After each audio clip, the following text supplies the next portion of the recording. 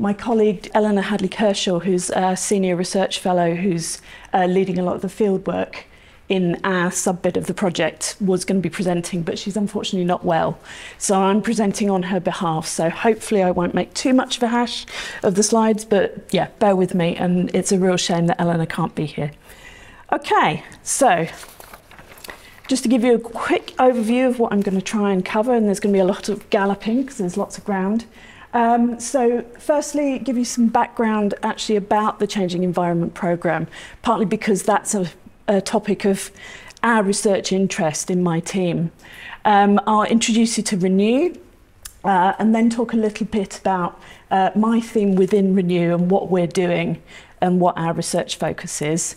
Then I'll talk a little bit about some of our early findings, not so much of the policy-oriented research, but about policy-oriented research that's going on across Renew, and that's going to be very much a snapshot rather than kind of an exhaustive list, because we could be here for a very long time otherwise. And then hopefully I will end up with some sort of conclusions. Okay, so to start off with, yes, bear with me. So background to our project and to changing the environment. So particularly in Renew, there's a background issue that working across disciplines and working beyond academia and collaborating across these domains is a really well-established challenge and imperative for environmental sciences in general. In the UK, the research councils have for a long time made significant investments into doing interdisciplinary and transdisciplinary programs addressing things like biodiversity loss but other environmental issues. And this is particularly since the early 2000s. So, for example, the Rural Economy and Land Use Programme, which actually 2 of my postdocs were funded under. So there's a continuity there. But it's not the only one. There's been a whole series of these in the early 21st century. And going back further into the history of environmental sciences, we have programs like Man and the Biosphere, and even the foundation of the Natural Environment Research Council itself is basically addressing this challenge. So these challenges are not new. And I think that's a really important thing for all of us to understand. Okay, so the Changing the Environment Programme in particular is aiming to sort of build on this agenda to creating integrated solutions to environmental problems. So as has already been flagged, there are 4 main Changing the Environment projects, and we'll hear from all of them today, which is fabulous. Now, again, in terms of our own research interest, we're interested in science policy and the interaction of science and policy. And so there's some really interesting things going on here in terms of the shifting priorities, firstly around UKRI and their interest in particularly applied research in recent years, and also in terms of thinking about NERC itself and how environmental science gets defined. Particularly the role of human in environmental science. And something we're very, very interested in is whether this is kind of an experimental mode or whether this is part of a broader sea change around kind of environmental science funding and activity. Okay, so Renew itself. Deep breath. Renewing biodiversity through a people in nature approach. So this is basically our aim. It's not a small aim, the renewal of biodiversity, but particularly thinking about how people are actually at the heart of these problems and how we then go about renewing biodiversity via thinking about people. So again, this is quite a shift in terms of what environmental science is or might be. To explain kind of the shape of the Renew programme. So Renew itself is very, very large project, programme, who knows. So at Exeter we have 4 core themes. So firstly, one which is about individuals and their own experiences of biodiversity. A second one which is about communities. A third one which is about land and land managers and farming. And then a fourth theme, which is around business and finance and decision makers in those sectors. Then we have 3 cross-cutting themes. You can see how this gets complicated even for those of us involved in the project. So firstly, one which is essentially around data and data science in the environment. Secondly, the X-Cases team, who mentioned themselves a couple of times, and I'll come on to a bit more. And thirdly, my own theme. So to say, each of those themes have their own dedicated partners, but it means that collectively we have an awful lot of partners. And indeed, kind of one thing that I think we need to be thinking about more is whether this framing as partners or stakeholders has something of a flattening effect, that actually we have some very, very different kind of partners with different ways of working, different modes of knowledge production, and different relationships into different bits of the project. So that's something to think about. Underlying the idea of Renew itself is very much in kind of that co-creation mode of thinking about science policy relationships. And that's kind of underlies the whole programme. It underlines the design of the particular themes.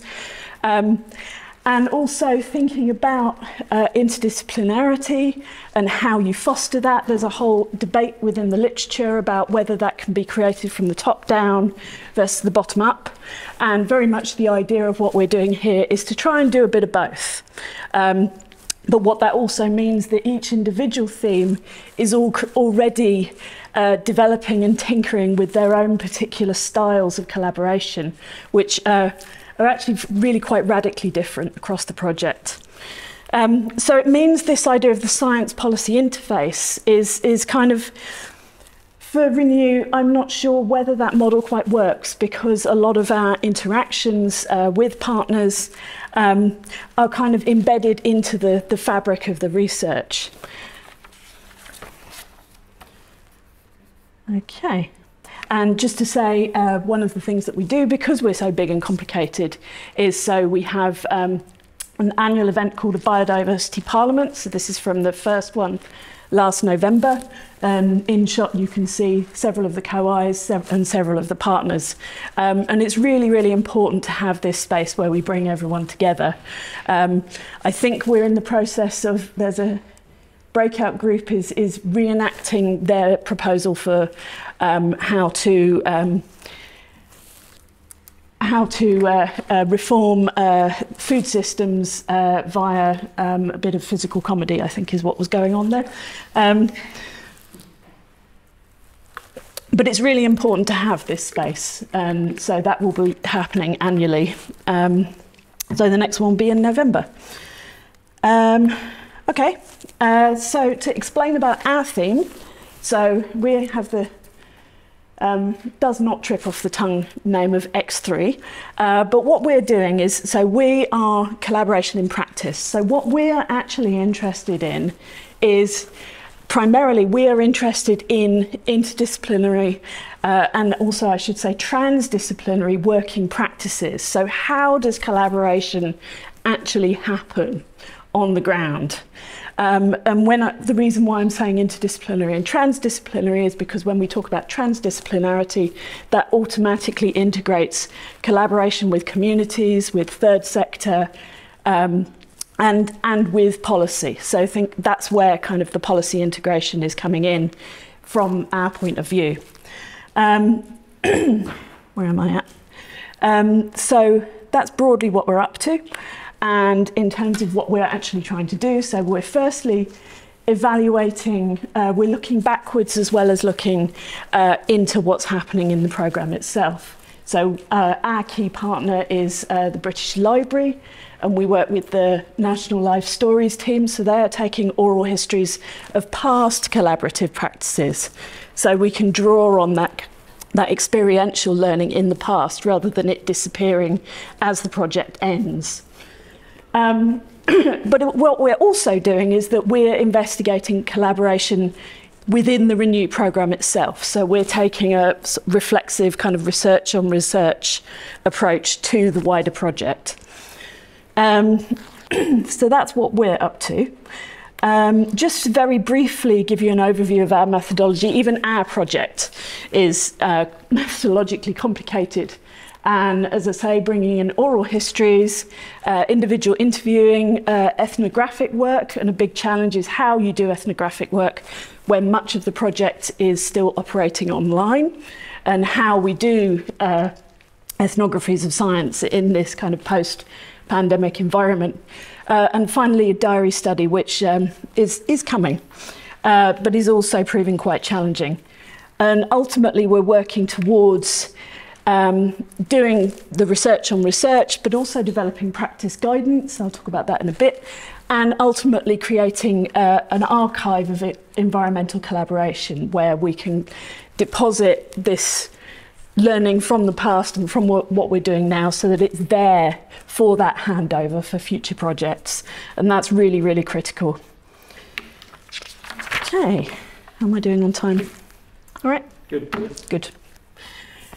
Okay, so to think in more granularity about kind of policy-oriented research in Renew. And so what I'm going to do is talk, as I say, sort of our observations as a research team researching Renew as what we're seeing happening. So kind of the very first thing to say, and actually I should have said it when I introduced the project, is that the project itself is co-led by the National Trust. So in terms of we have co-investigators in the senior leadership team and in some of the themes who are National Trust researchers. And so that in and of itself is very unusual, and it kind of embeds that collaborative approach sort of right at the very heart of what we're doing.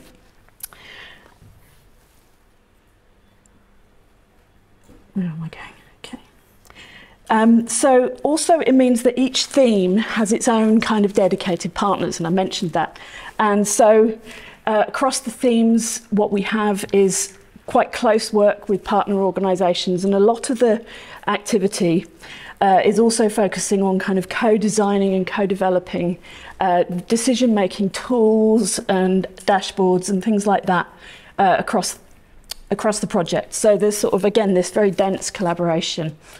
Another thing to flag is that many members of the research team itself have these very, very varied professional backgrounds. So people who have spent time in research working across multiple disciplines, people who spent time in policy or embedded practice, and are now come into the project. So we're bringing all these personal experiences together into this work. So just to flag very briefly, so we've got here, so Davron is a PhD student with Renew, who's come to Renew from Natural England. And we also have the X-Cases postdoc team. So there's Michelle, Dave, and where's Claire? Don't know. Okay. Anyway. Oh no. Oh. We're dropping like anyway, we are, yes. So Renew is dropping like flies. But anyway, the point being that we have people in the room also who are, again, have these really varied backgrounds, and that's a real strength and richness to the project. And so when we do the Q&A, if you want to ask questions around those areas, then please do. A few more minutes. Okay, I'll start speeding up. So I've mentioned the X-Cases, and so they are kind of like the Agile sprints, but more so. And so that in itself is creating lots and lots of challenges. Okay, so just a very quick kind of example of what I'm talking about in terms of this integrated work. So the theme 2, which is focused on communities, the kinds of things that they're getting up to. So there is a stream of work where they are collaborating with Natural England, but also with a partnership group of local authorities. And again, developing a tool for thinking about nature and sustainability at that kind of local government decision-making level. So they have regular online in-person meetings with those partners. They're also doing local projects. And another thing to think about, and sorry, I'm just speeding slightly, But essentially, so they're co-developing this tool. But a bigger part of the context with Renew is that bigger structural support, such as the strategic partnerships that we have with National Trust and with Natural England, is also really, really helping support this kind of on-the-ground activity. Another example of the work in communities is, so there was just a mention of the absence of deep humanities. So in Renew, we have a whole sub-part of the communities theme who are poets. Our own project, we've got a thread of work which is about creativity and creative practice. And we've already found that this has been immensely important in terms of sort of enriching and particularly creating spaces for reflection about what we're doing. So again, thinking about, one of our other PhD students, Caleb Parkin, who is effectively our poet in residence, and he was the Bristol City poet beforehand. And so, again, it's not just about them standing there going, making some nice poetry. It's very much about that then encouraging that and that mode of interacting and thinking right the way across the project, including for many of us who've never really worked in these kind of modes before. Okay. Very quickly, in the collaboration theme, talking about again, spaces for reflection. So we've been doing workshops currently within the project, but we are planning on doing further ones with our partners. Partly about fostering connection across the project because we're very geographically distributed, and as I mentioned, we work online a lot. But also thinking about what Renew could be and our hopes for collaborating and how we work together. And what we're also finding is that these workshops are being very good at surfacing cold spots. So places where actually there are absences. So geographical spaces that are not being thought about, issues that are kind of underlying tensions that are not being talked about. And so these kinds of creative workshops are really helping. Okay, bear with me. What we're also doing, sorry, I've just totally lost track of where I am in my talk, is that we're creating a guide for collaborative practice, which I'm not going to go into the details of, other than that it's a living resource. So we have version 1, which has been worked with the team. We've also done a session where we were getting feedback from the partners, which was quite a chastening experience, actually. Even though we write a lot about science communication, we still immediately got the feedback of too many words. But it's very much about developing this as iteratively through the project and ultimately being something that is public-facing, that again becomes a legacy that can be picked up and used by other organisations and projects into the future. Okay. So I won't cover the content of the practice guide, but we are very willing to share that and definitely get feedback because it's still at this very early stage. But as you can see, a lot of it is about the things you don't normally think about when you're doing research. So things like mutual care, thinking about day-to-day habits, taking time and space. And again, that's a particular issue that's kind of been surfacing and resurfacing yesterday and today. So these are kind of some of our preliminary recommendations because we're already talking back to Renew itself in terms of things that are happening but need to happen more. So particularly things around meeting regularly. Regular meetings are happening, particularly online, but also building in more times to meet in person, to do away days and creative things, going on walks. Again, these kinds of things are happening and they're really, really helping pull things together. Building in time to think about those kind of really tacit ways of working and how they're very different because you won't really know about them until you fall over them. And so surfacing those, bringing out those elephants in the room is really important.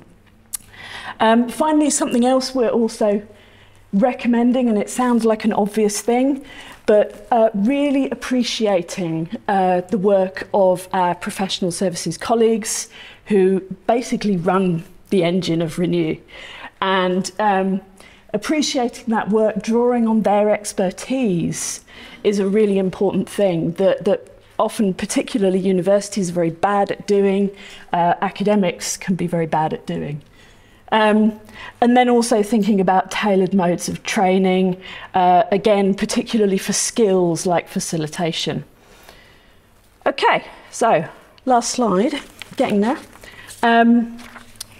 Near last. And these are kind of some of our early things we've learned. So particularly one of our big challenges, so firstly we have kind of multiple modes of interdisciplinarity. There are some people who operate very much in a sort of liminal, undisciplined kind of space, others who very much think about themselves as disciplinary diplomats. So they're very rooted in one space, but they like to bounce ideas off of another. We have big challenges around scale. So geographical scale, the sheer scale of the organisation, of the project, the scale of our aims, and scale over time. And what we're finding is that nesting in smaller spaces and smaller scales within the big things is a really, really important mechanism for making it all work. Again, hanging out online, and in person, that we have online working is kind of our default, and it's actually making a lot of our work possible, but it's also creating challenges of its own. Particularly, it means that you have to really pay attention to those social and emotional aspects of collaboration that otherwise you might just take for granted. And so continuing this challenge of how we kind of build those top-down structures and keep developing them within Renew so that that bottom-up growth, which is happening at really exciting ways, keeps happening and doesn't kind of start to wither. Okay, so here's our conclusions, and this really is the last slide. So firstly, that policy and practice actors are kind of embedded in Renew in all sorts of really complicated ways. And so it means that kind of, and we say research policy rather than science policy because of the breadth of disciplines we have, tend to be collaborative and not just circular, but kind of wandering all over the place. So the linear impact model is kind of even more nonsensical in the context of our project. Collaboration is really being fostered by really taking care and paying attention to these practices, and making time and space for creativity as a way of kind of stepping back and connecting with each other. But in the long term, thinking about capacity building is really helping, and we need to pay attention. And this is the downside of kind of the entanglement, is that we spend so much time building relationships with each other within the project that then looking outside is very, very difficult. And that's the next thing that we need to kind of pay much more attention to, is how we then start to engage outside of the project and build it forwards. And there I am stopping. Brilliant.